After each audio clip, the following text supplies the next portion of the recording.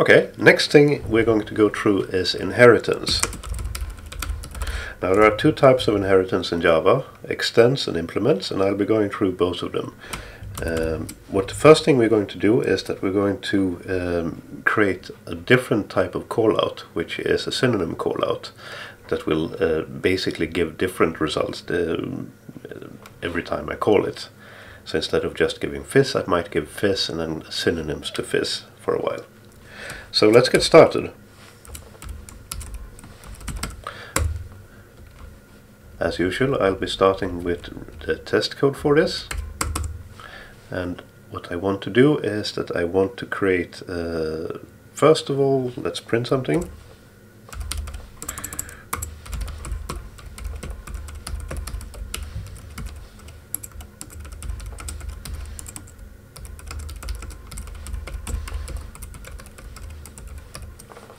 Like here.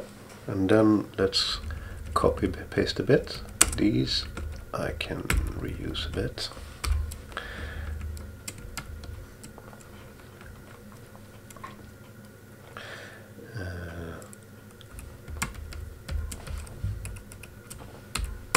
Just call it calls2 for the sake of it. I'm not going to change this line because it's still going to be callouts, but in this case I'm going to give different alternatives.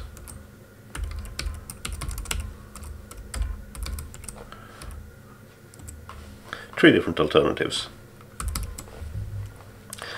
And that should be all I need to do here. Let's create a new fizz buzzer on this and test it.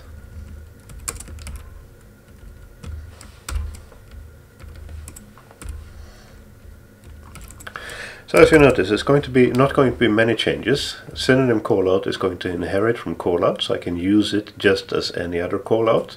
And whatever changes there are going to happen inside the synonym callout class. I will need to, of course, import it.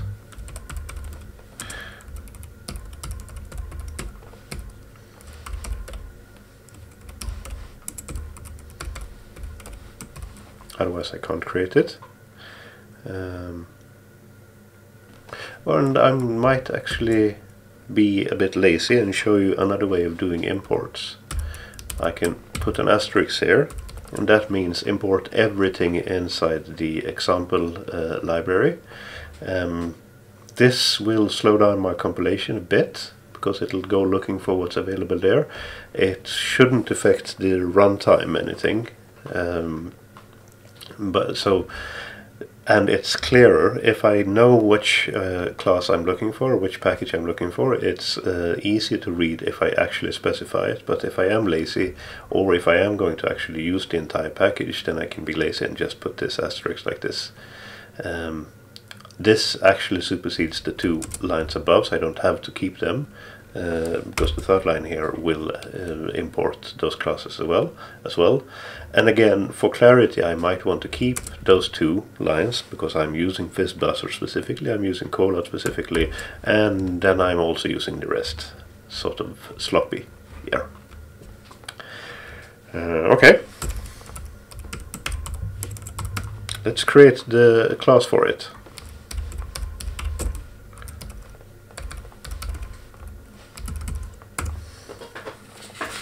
Synonym callout, it's in the same package.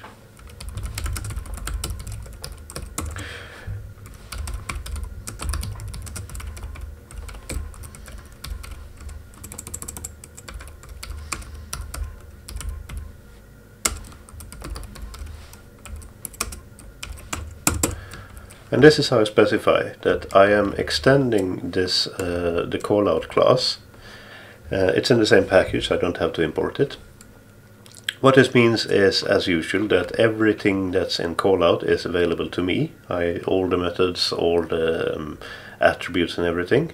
In the same way as you would expect in C++. If it's public in the parent, it's public here.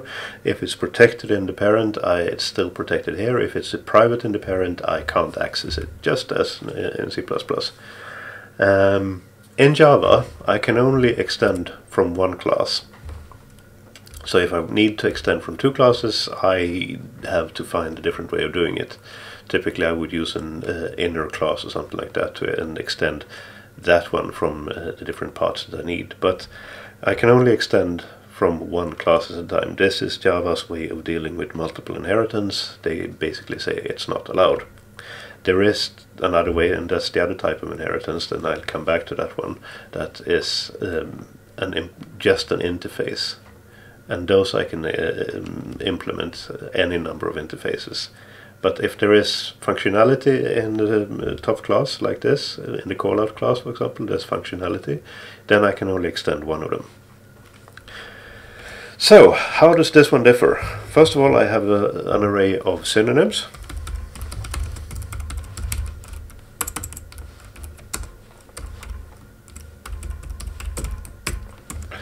And I might want to have an indication of which one is the current synonym.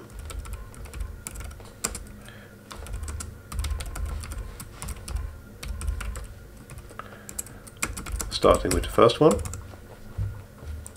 Let's use the constructor here. It's a public constructor, of course.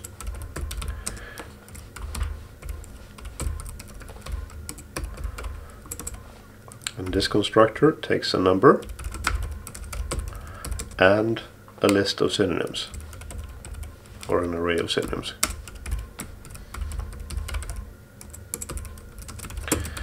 I can now call the parent constructor. So this constructor from callout I can invoke. If it's my first line, I can call the parent's constructor with the help of super.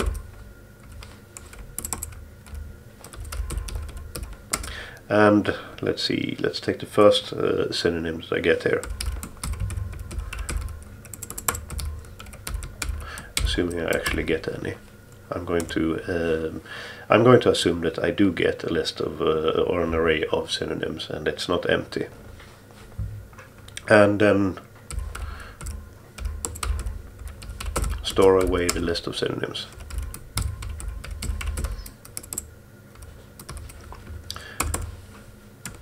Okay, so that takes care of the initiation. As you notice, the old, if I split this and then I'll open this class, the my number and my callout, they are not directly available to me because they were declared as private. So I have to work, if I want to change those two attributes, I'll have to do that with the help of the methods that was in the callout class. For example, the constructors. That's why I need to use the super here, because I can't just allocate values and copy values to those two attributes without using the publicly available interface from the parent class. So, what's going to happen in this method? Well, the getCall or getCallout method, that's the one that's going to change, because in this instance what's going to happen is that I'm going to return the current synonym, and then I'm going to increase the so that next time I call this method, I will pick the next synonym and the next, and so on, in a round-robin fashion.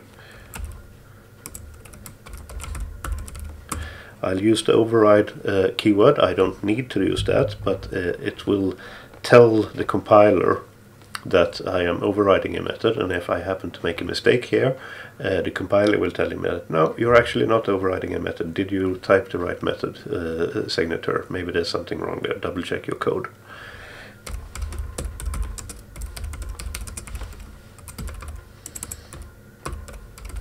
It also helps future readers of this class to understand that this is not a new method. This is actually a method from the parent class that we are overriding.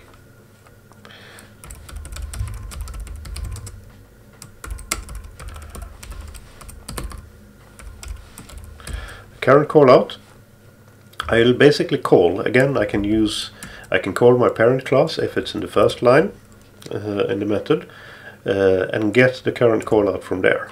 And then let's increase the current synonym.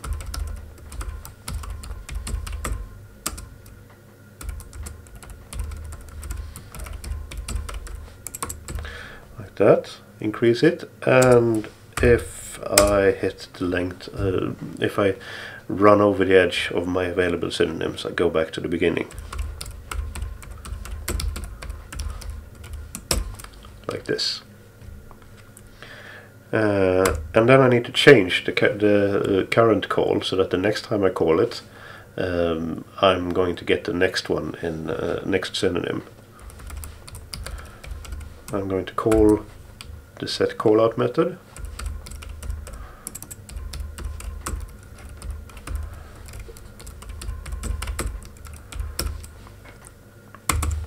And then return. So I'm working in and out of my parent class here. I'm getting something from the parent class via the get callout method, and in order to actually not just end up in a circular loop, I'm going to specify it's the super get callout method that I want. The parent class get callout, it's not this one that I'm defining here. Then I'm doing stuff locally in this class, and then when I call the set callout method, again, I'm not going to declare that method here in this class, which means that I'm going to use the one in the parent class by default, which will change the callout, the current callout. So next time I call the get callout method on the parent class, I'm going to get the next synonym, and so on and so on. We can fix the toString method as well.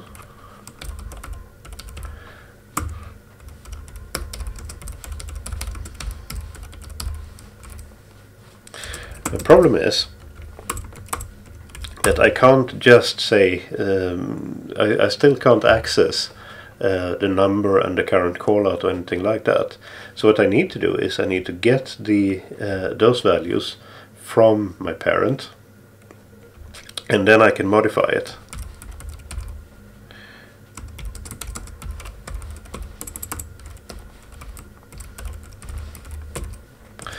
This isn't normally I wouldn't bother very much. I would basically just get a new create a new toString, which is very unique for this class. But in this case, I want actually to use the values that I had in my parent class,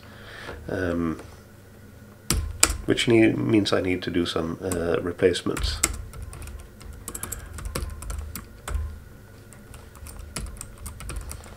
And of course this isn't really good, because now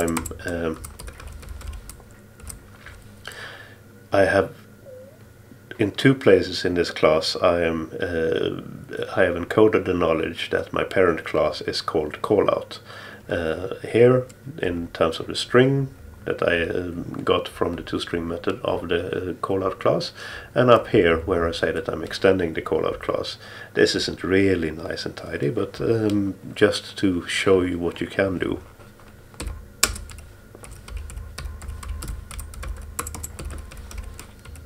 So I replace the class name there, and let's replace something else as well. Let's replace the end of that array or that printout with something else.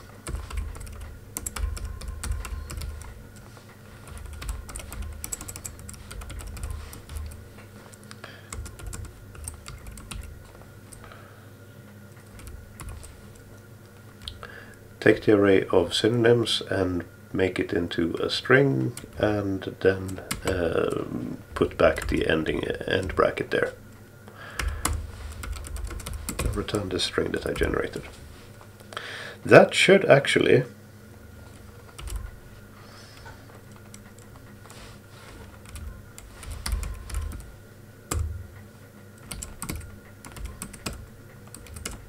if I come back here, if I now compile and run, that should actually be more or less what is needed. No, of course not.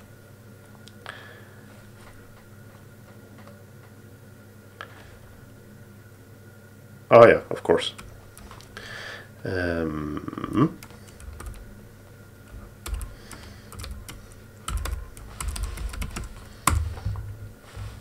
It is complaining that in this case I'm trying to give all of these as different arguments, whereas in fact what I want to do is I want to create a new array.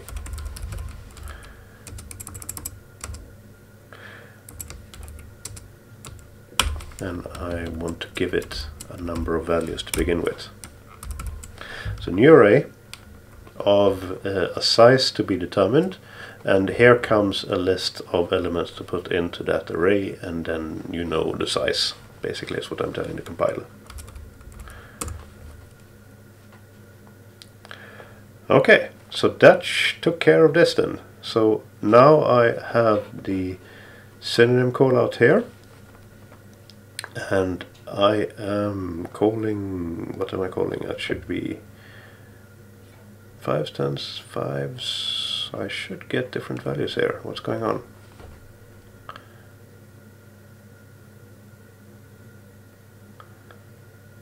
For all the 5s I should get different values.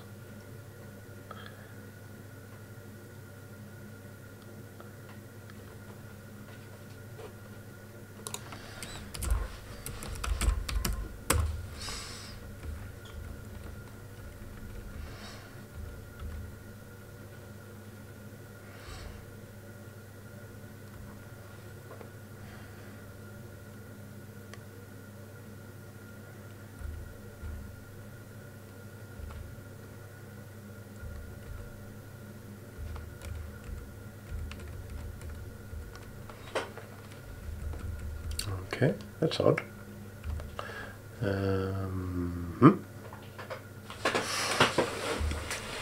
Now what is going on?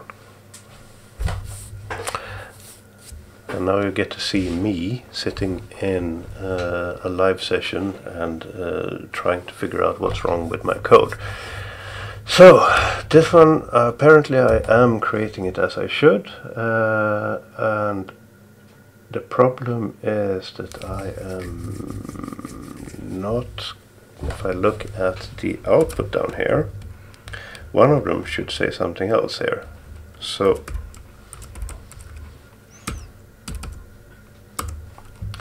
if we check here,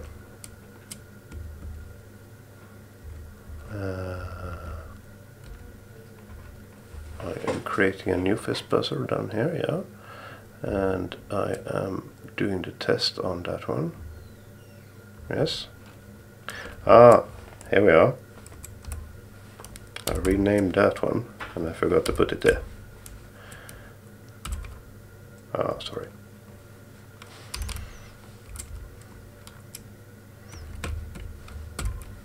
Compile and run again.